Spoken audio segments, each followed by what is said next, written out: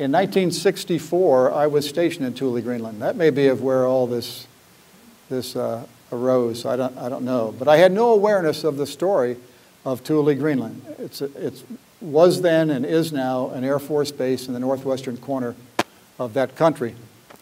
There are some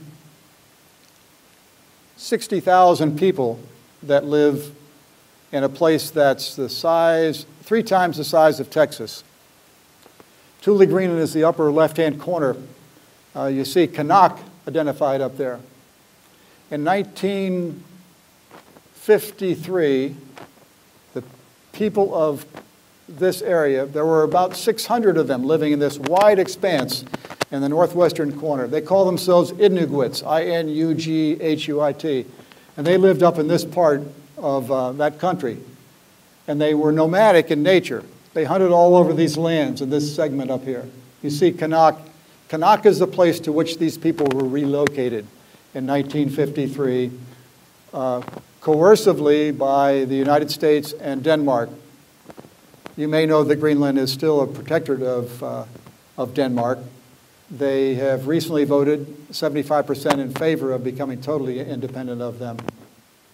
This is where I was stationed, 64. This is the base as it pretty much looks today. The center of all that nomadic activity was a place the Greenlanders called, the Inuits called Uummannaq. It was at the base of the mountain in the last slide. These people were given 3 or 4 days to move from that location. Although they were nomadic in nature, they returned generally to that specific area because it had specific ancestral significance to them. Many of their ancestors were buried there. There was a trading post that had been established in the early part of the last century there. That's where they came every 6 or 9 or 12 months. They followed their animals, their prey, about that wide expanse. When the United States negotiated with Denmark to put their base there, the Inuit people were no longer permitted to hunt within, I don't know exactly what the radius is, but a large expanse of that land around Thule, Greenland. And they were relocated to this little village that you saw a minute ago, Canuck. It didn't exist at the time. A year ago, a gentleman by the name of Akaluk Ling visited Dartmouth College, and I had read Akaluk's book. It's called Let Them Return. I believe I've got it over on the table over here.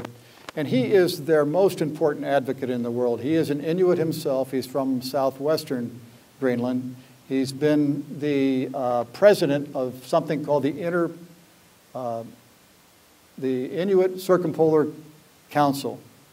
All the Inuit people across the top of the globe have formed a confederacy that gives them some clout in international bodies.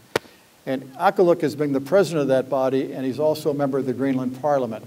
And he is very, very invested in these people's right to return to this area. They called us for a meeting and told us that they had made a decision that we had to move. It gave us a lot of worries because they gave us only 4 days to move. I had old parents and I also had to think of taking care of them.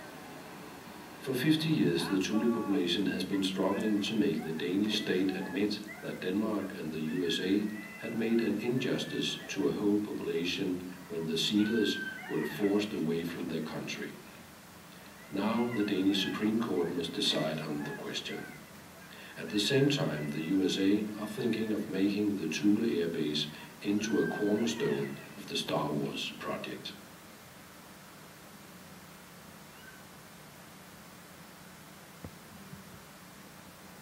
Thanks, Mary Beth. So I had this great opportunity to go up to Greenland and meet with some of these people and interview some of the first-person victims of the displacement. In 1968, a B-52 flying, as they routinely did over Greenland, was trying to make a forced landing at Thule and crashed on the ice outside, maybe 12 miles away from Thule Air Base. It was carrying 4 nuclear weapons on board. And one of those has never been found. And that's been information that has been known since, I believe, since about the time of the accident. And and I don't know, somehow or other it's been repressed and suppressed. Just recently, you may have seen there were some little flap about it, as there was a BBC film crew that happened to be up at Connacht when I was there who was pursuing this story. And they've reported it once again in the British press. I don't think they've ever got any follow-up over here. But there is evidence that the Danish people who were involved in the cleanup operation of that were affected by radioactive poisoning. There were never any tests that I've been able to determine conducted on the 13 Inuits who helped with the cleanup operation.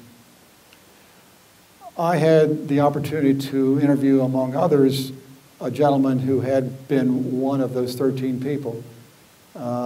It happened in 1968, so you can appreciate that they must have been at least 20 years old or thereabouts to have been involved in the cleanup. So this guy happened to be my age, he's 67, and he reported to me and gave me the names of all of the 13 Inuits who had been involved, 11 of which are dead. So that sends up a red flag, not necessarily an absolute affirmation that these people died due to their exposure, but it certainly makes me curious about it, and therefore I'm anxious to get back to Connacht to see what I can dig up with regards to that. The woman that I'm about to show you is named Louise Kuwakitsak, and she, as you will hear, was among those who, although she will share with you that she wasn't living at Connacht on those, at the place they called Umanak, the place right next to Thule Air Base. She and her husband were not actually living there then, but they were among those hunters who just coincidentally were coming back to Umanak. They had been away for about 9 months, I believe, to an area they call Sarapaluk, hunting, and they met, as she will report, these people who had just been removed from their lands. It hasn't been edited. I apologize for that.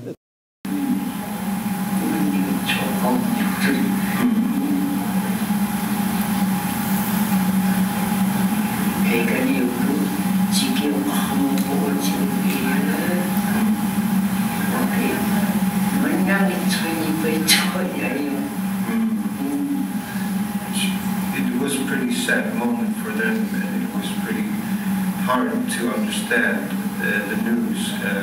While they were there in the spot, everyone came by, and nobody had something to say because everyone was saddened and they were quiet all the time. She goes on to talk about how life, yes, it was more difficult in Connacht for them, as was corroborated by other interviews I had, primarily because they had settled on that particular area around what they called Umanak because it was the best hunting grounds. The bay that they were located in, Americans called North Star Bay, had lots of seals and lots of narwhals and lots of walruses in it. Umanak was the village. Their village was right in this area, just a mile or so from the base itself. And this was a sacred mountain. We call it Dundas. And they hunted all across this expanse here. I just got an email from Akaluk Ling, the gentleman I mentioned to you earlier as being a member of their parliament. My interpreter was a young man by the name of Masenwak Kuwakitsak, same last name as Louise. Masenwak is he's a 30-year-old man. He's been educated in Copenhagen. You heard his English, it's quite good. And his father is Usakak Kuwakitsak. His father is the son of one of the leaders of the people at the time they were displaced. And Usakak is the founder, this is my interpreter's father, is the founder of their group called Hingatak 53. 53 being the year that they were displaced, and Hingatak meaning the outcasts. And this confederacy of Inuit people are still seeking restitution from Denmark and trying to get returned to their lands to once again hunt in that area. I asked myself, is there a place on earth that is so pristine, so remote, so sacred that it's invulnerable to the U.S. military? And I asked myself if it matters that the people of the Marshall Islands were knowingly irradiated? Does it matter that the Inuits may perish?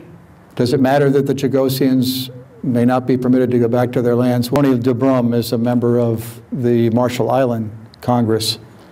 And in 2005, before the United Nations, at a non-proliferation treaty conference, he said, a relatively small number of world leaders and decision makers do not have the right to destroy the well-being and livelihood of any society, whether large or small, in the name of global security.